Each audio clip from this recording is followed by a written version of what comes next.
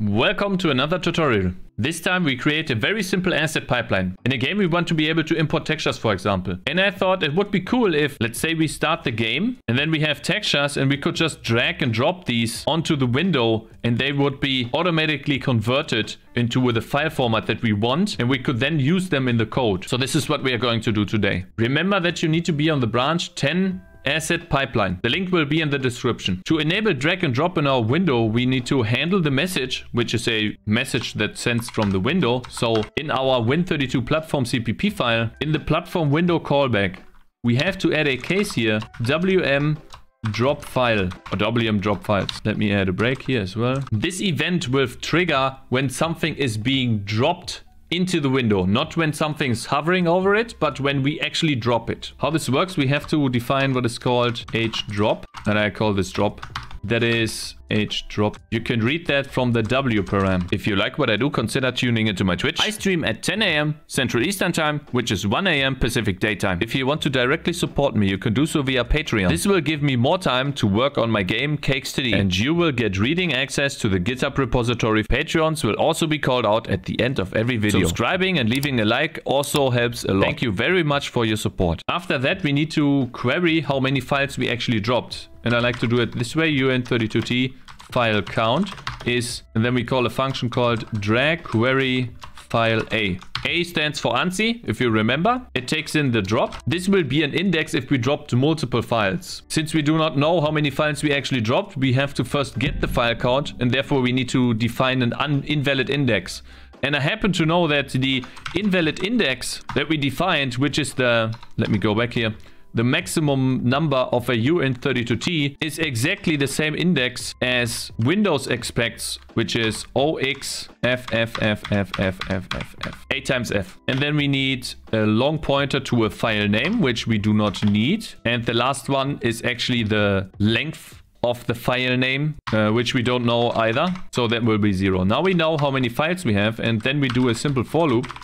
UN32 I is 0, I is less than file count, I plus plus. And for every single file, we call the same function again. This time we call this file name length. Now we actually use the index, which is I. If we supply an index, this function returns us the length of the file name. And then we define a character file path array. I like to call an array, give it 500 characters. Windows has like something, I think 260 plus or something, or at least at most 260. So 500 should cover most of the cases. Don't forget to initialize that to 0. And then we call this function again, drag query file A. Takes in the drop, of course, the index, now the file path, and the file name length plus 1. The reason why we do plus 1 here is because I think it does not include the null terminator, but I had problems with file name length, but I don't remember exactly why. If anyone remembers why we need a plus 1, can let me know down in the comments. And there is a reason. What we now have in our file path is the location of the file from where it was dragged from. We now want to take that path in and call textconf, our converter. If you remember textconf, we used that to convert our very first PNG file to a DDS file. Then long story short, the DDS file is a GPU ready file, which is uncompressed data that we can just then simply use in our renderer, and we don't need to convert anything. And since we're dealing with pixel art here, having uncompressed data is not as much of a problem as it would be in a 3D game, for example. So yeah, I like to define a new character command, and I think 300 worked well so far.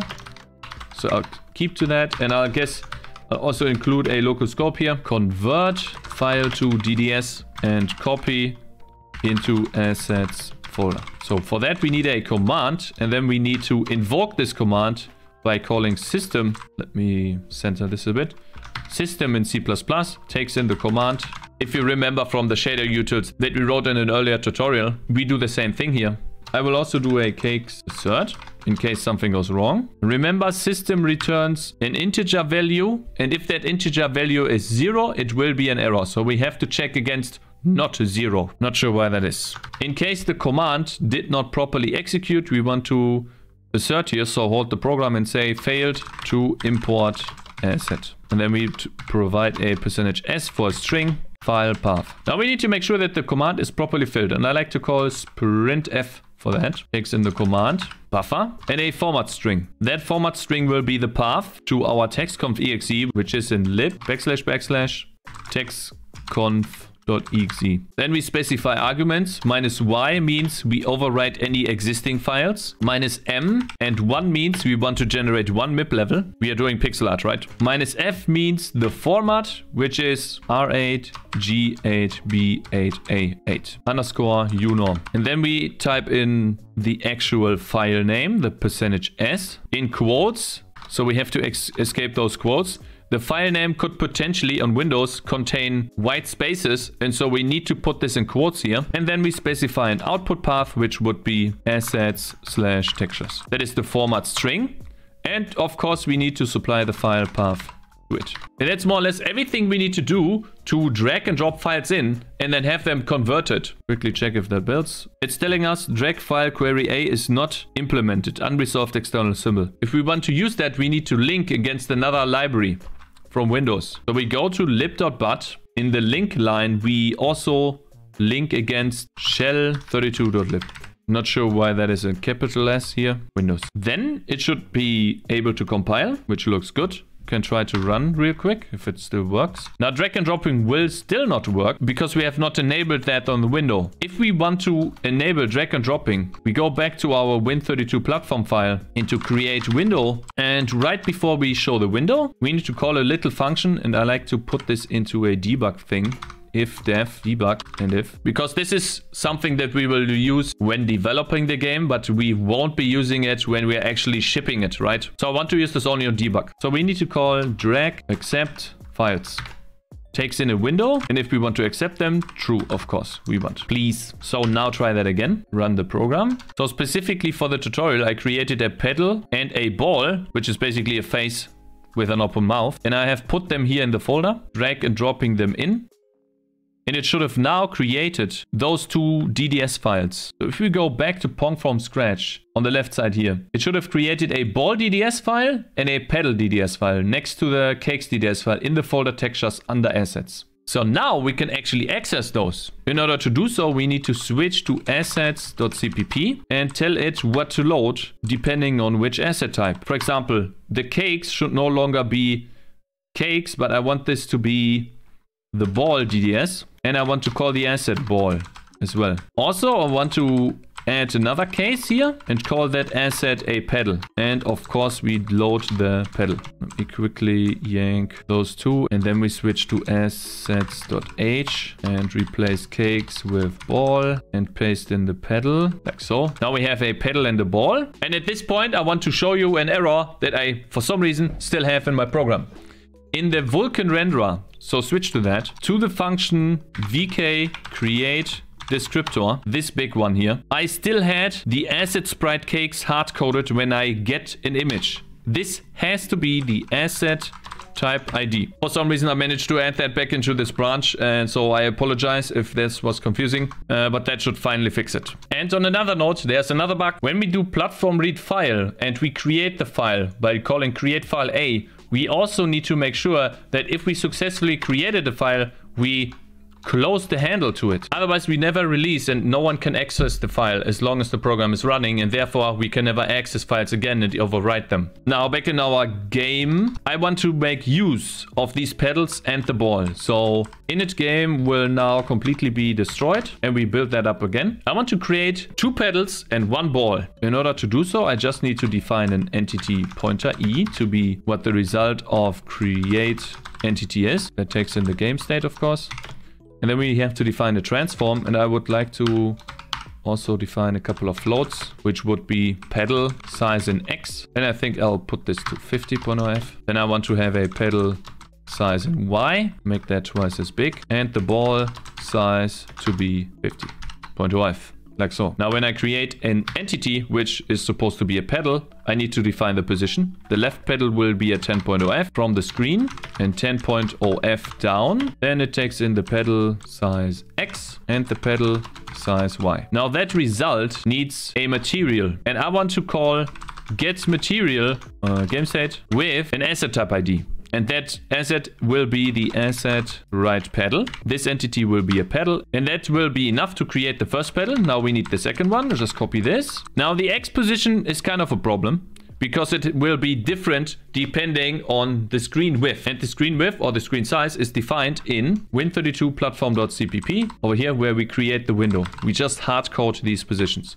I will still keep them hard coded for now. If you want, you can abstract those into parameters to the function and then maybe have, I don't know, a file or whatever you want. I'll keep them here for now because I'm actually quite lazy. So I'll do that later. So yeah, 1000. And we need to make sure that the right pedal is on position 1000 minus the size, right? Because we have them right aligned. The position basically states where the entity will be drawn. If this is the position, it will be drawn this way, right? And if it's like at the exact edge of the screen, it will be drawn outside. So we need to do minus the pedal size X, and I want to have a padding of 10. And I know that the way we created the window, let me show you real quick. When we create a Windows window, there is what is called a client rectangle. This rectangle over here is actually the window size. It is not, the window size does not include the top part of the heading. So the client rect is actually everything that is yellow. So doing minus 10 here might not be 100% correct, but we'll still try and see how that looks. And then of course, the last thing, we need to create a ball. That will be the Aseprite ball and takes in the ball size, of course, 2 times, like so. And I guess the position on X will be divided by 2 and put this 400 down. And of course, I have a redefinition of my entity. Remove the entity pointer part from all of those entities. Try building that again. Should be okay. And now we have a pedal on the left, a pedal on the right, and a ball in the middle. And of course, that offset here is not correct. So I tried that out a bit, and minus 20 works better. Could test that out real quick. Looks a bit better, but not perfect. And so next time we will fix the client rect of the window. If you want, you can actually do that yourself as well. But now this is quite boring, right? I want to change more. I want to also make sure that I can only control the left pedal. How do I do that? If I have generic entities. And I thought of a way to do this quite simply by adding an enum components. Put a semicolon here. This enum will store component underscore ball, the left pedal, like so, and the right underscore pedal. But there's a twist. An entity can be many components at once. At least I want to have that. Like transform component, sprite component, whatever component, right? So I define a UN32T component mask on the entity. This component mask will reference certain bits. So I want to have, for the component ball, for example, I want to set the bit 1 and the bit 2 and the bit 3. I take the number 1, the first bit, and I shift it up by whatever many places. So I want to add a macro to defines.h. Open that, defines.h, and then add a define bit. Takes in a number and bit shifts that number up by however many indices. I guess we can do I here. So yeah, that macro will bit shift up. And so back in our game CPP, we can define these components at different types of bits. And then we can assign these bits by calling functions. Let's go below game state, center this a bit, and define an internal bool has underscore component. This function takes in an entity pointer E and a component C. A component. And all it does is check E component mask and that is a bitwise and it compares every single bit, and if 2 bits are 1, it returns a number. Let's say we have 10 bits. There's different bits set in any of these arrays, and if 2 slots have the same bit set to 1, this function returns true. So we AND this with C, and of course we return that. This is the has component function. We also want to add a component to an entity, and we want to remove one. So I guess I'll copy this again. In order to add a component to an entity, we just need to OR equals the component mask, and we don't need to return here. And also the bool is a void. Make sure you change those 2. We just OR the bits together. OR means if the bit is set in either of one of those 2 arrays, it will result in an array that has all the bits set. And then removing a component is a bit more complicated. First of all, let's remove the bool here and turn that into void. We have to AND the component mask with the component, but not the component, the inverse of the component. And we'd return nothing, of course. We basically, and I like to put a comment here to make this more clear. We AND with not C. This turns all bits to 1 except for the 1 bit that C references. The component C has 1 bit set in the entire array. And if I invert that, all the bits are set except for the 1 bit. And if I then AND this together with my entity bit mask, it will result in everything but the 1 bit that this component was referencing. And this is how we can remove a component. Now we go back to init game and we need to make sure that the entity on the left pedal can be controlled. So I want to add a component to E. That is the component underscore left pedal, right? And I want to also add the component right pedal to the other one, like so, and the component underscore ball to the ball.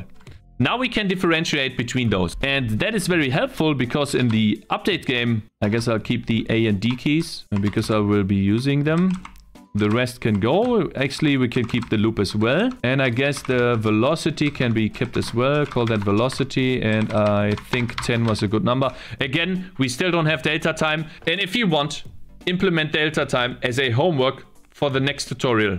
Because in the next tutorial, we'll actually do that. I'll give you a single tip. I'm pretty sure you can do that yourself though. It takes in a float DT, delta time.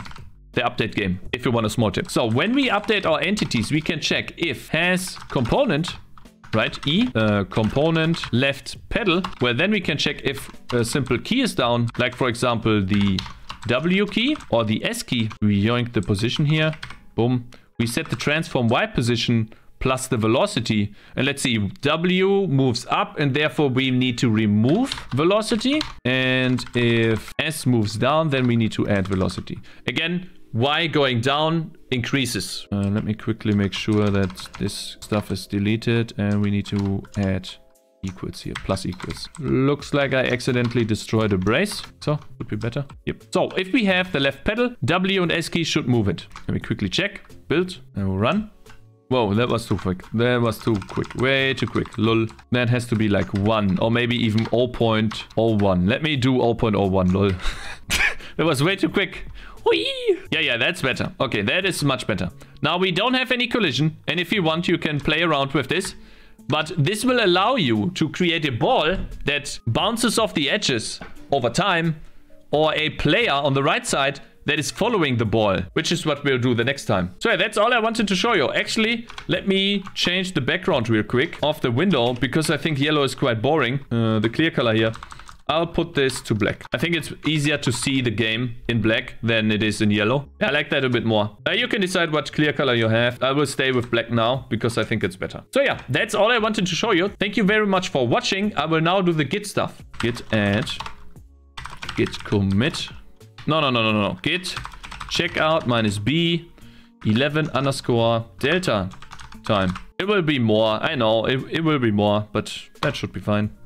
Switch to branch. Git add dot git commit minus M. Edit a simple way to import git push minus U origin 11 underscore delta underscore time. Like always, that is where we will begin the next time. So thank you all for watching. I hope you liked it and see you in the next one.